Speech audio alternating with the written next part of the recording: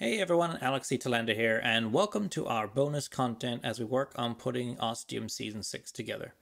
We're continuing with our Behind the Ostium series as we go in depth with the making and discussion of how each episode of Ostium came to be, as well as much more. I am joined by Dwayne Farver, a big fan of the show and creator of the spin off podcast Manifestations.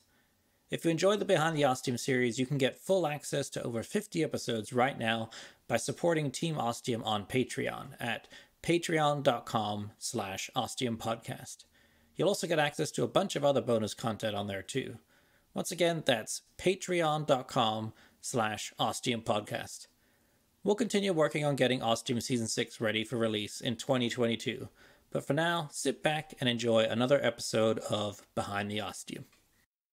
All right, on to episode 12, Cultum Ossium, where Jake and Monica find the skull cult, which Jake knows all about.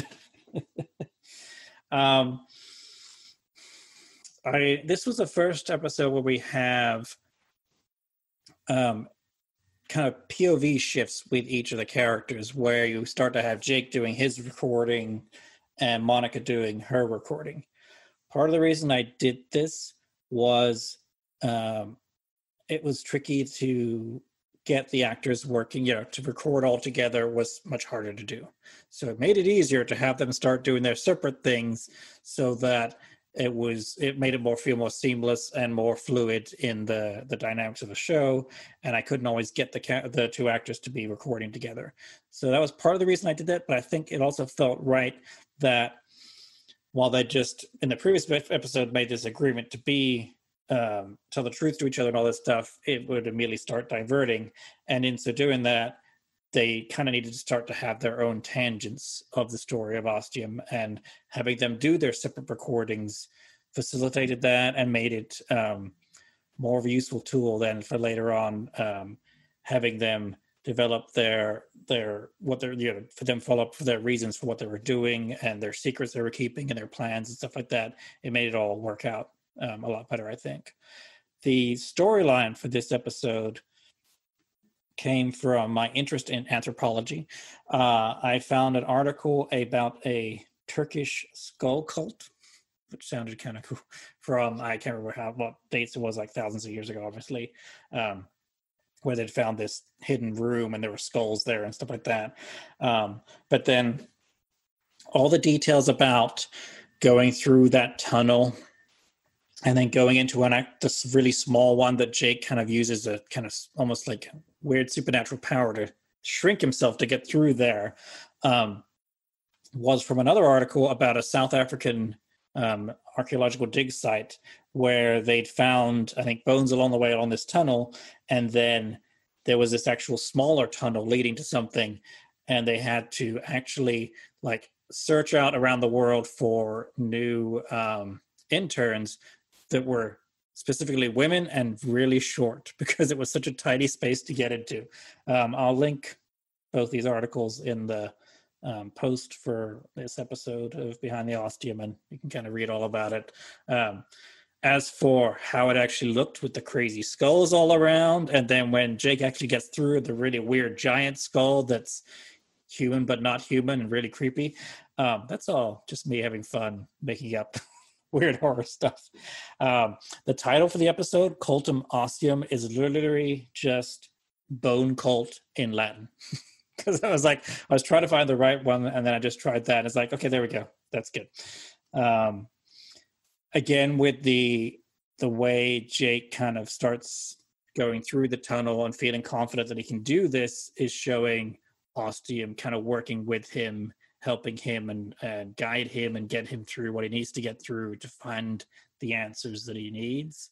And it's also kind of making Monica feel left out and less a part of it. And I think it encourages her feelings of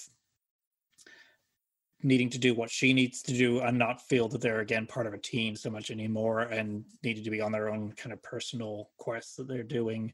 So by Jake having this happen to Jake, it kind of makes it easier for her to want to do the things that she needs to do. And again, at this point, I didn't really know what they were, but it's stuff I could feel was right for the characters that they were leading on these tangents that I kept encouraging along the way to keep going. Yeah. What you got for episode 2? So one of the interesting things, and it may just be a red herring, from the episode that I liked was the door numbers randomizing in Ostium. I probably thought long and hard about that for far too long. But I did write down that this was door number 45, and after the doors randomized, they're no longer going through them sequentially, right? But the objects still carry the door number on them. Yeah. So I was like, all right, so there's still a rhyme, a sequence. We just can't see the reason, right? Yeah. But so part of that, I think, was because I was planning, I think, on going again in a sequential thing, and then it was either feeling a little stymieing, like limiting me a bit, or almost like it was going to be too much work again to remember exactly which number it is that had to link up with it. But also the untethered part of it, with Ostium literally being, pulled and disconnected from whatever it was before and only having the doors left helping it. The point of that was to show things have gotten messed up, and that's why the numbers are all messed up too, and there's no rhyme or reason to them anymore. They still work and will still take you to crazy places, but the number system isn't the same anymore, to a point. Because then again, the actual talisman, the artifacts, those are still binding and important and need to be applied to the map table to keep building up the chi of Ostium or whatever it is. It worked well. Like I said, it did make me think about it a lot, thinking, well, where's this headed? What secret thing could possibly happen later on that will start from this? And there is, I guess, a payoff later on. I think this is also that you'll see in most of the episodes of this season. I was getting some people asking, wanting some classic Ostium place type episodes like Roanoke and the Mary Celeste and places like that. And so I was like, okay, cool. Well, I'm going to start a new season, so I'm going to have some fun finding some weird places to take them that are, important historical places that have meaning, that are going to become mysterious and stuff like that. And it was just fun kind of researching that and finding the right place where I would go through a kind of big list I had going and pick one and then see if that would work and then start writing it and finding, oh yeah, I've got plenty to talk about in this world kind of within this setting and kind of get away with it.